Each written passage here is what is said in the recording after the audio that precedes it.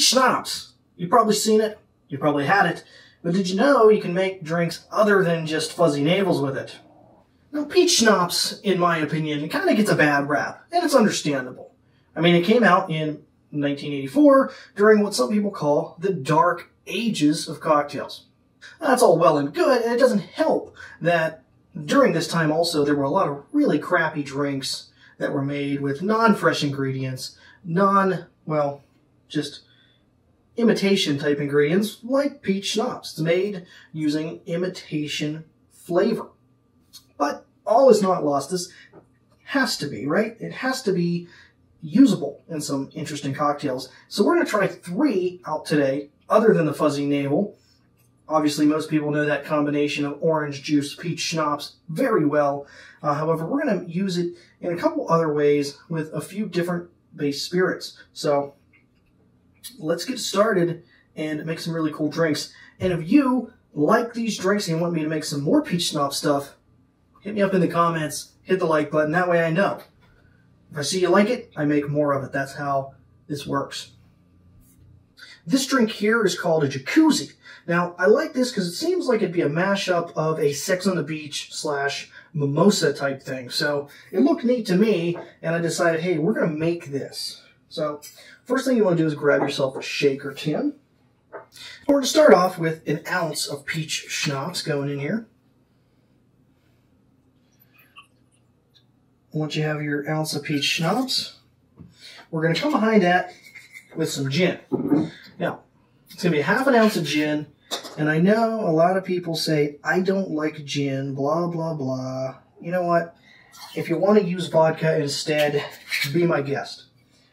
It might change the flavor profile just a little bit, but I don't think you're going to kill the drink by doing that. Then, an ounce of orange juice going in there as well. Now, we're going to add a little bit of ice to this mix and give it a nice shake.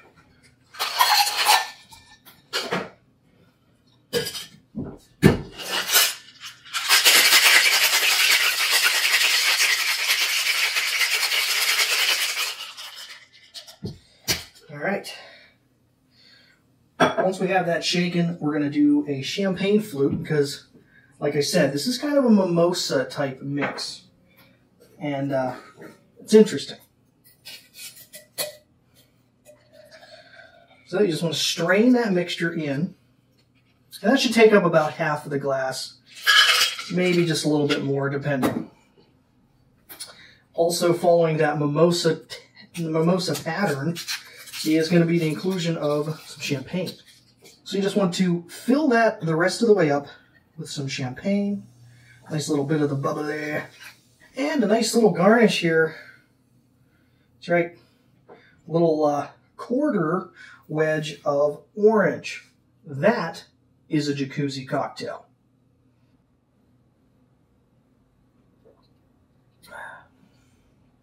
Ooh, this is really good. It's a nice little peach spritzer type of a cocktail. It's light. You always feel fancy when you have a glass like this in your hand, don't you?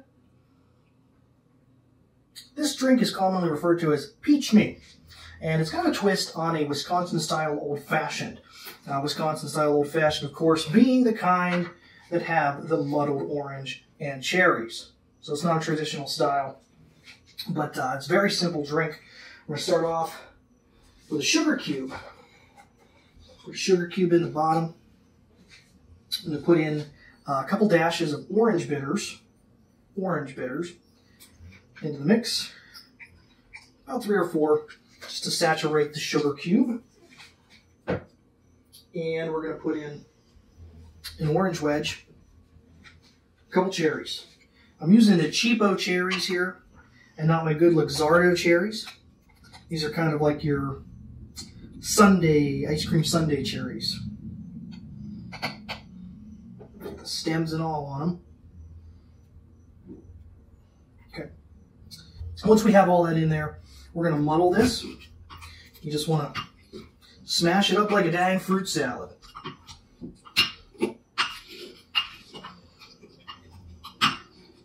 Yeah.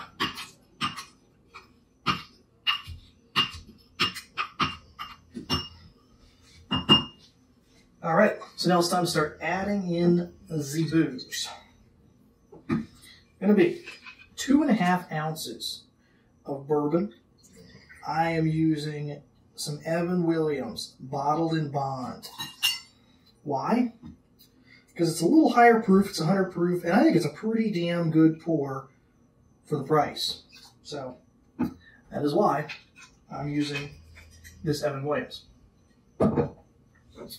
And we're going to do a 1/2 ounce pour of our Peach Schnapps. Okay.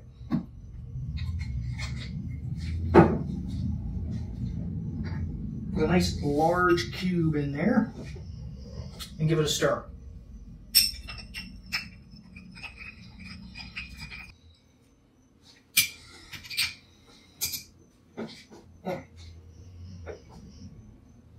If you want to stick another piece of orange in the top, some cherries, whatever the case may be, you basically have a fruit salad looking drink.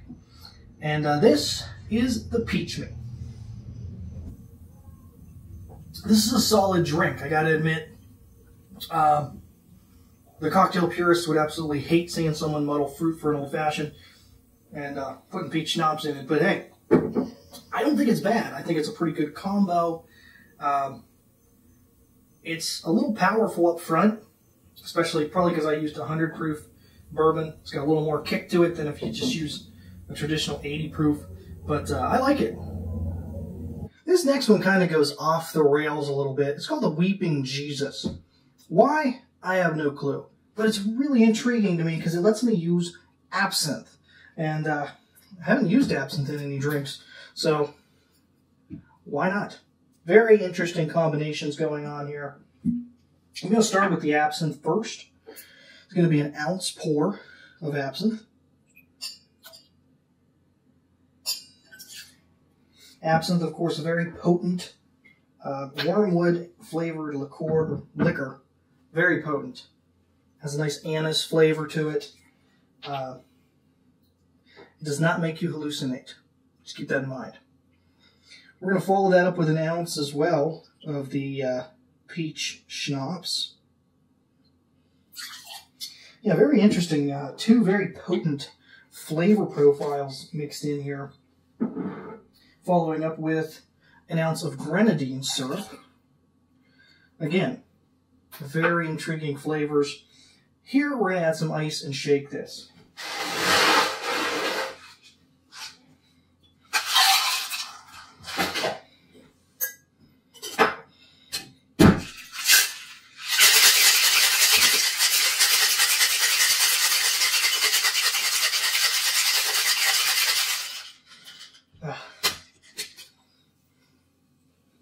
The smell from the anise, the absinthe is it's a high licorice smell, very potent. So this ought to be interesting.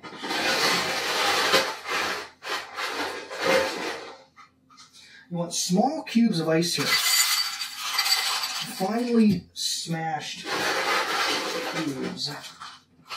I'm not going to frappe them, but very nice small pebbles in there. We're going to strain this off. A nice red hue to it.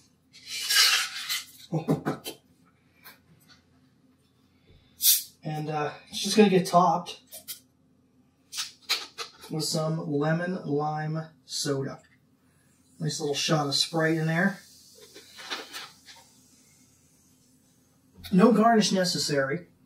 That is the Weeping Jesus. This is interesting. Very licorice smell to it.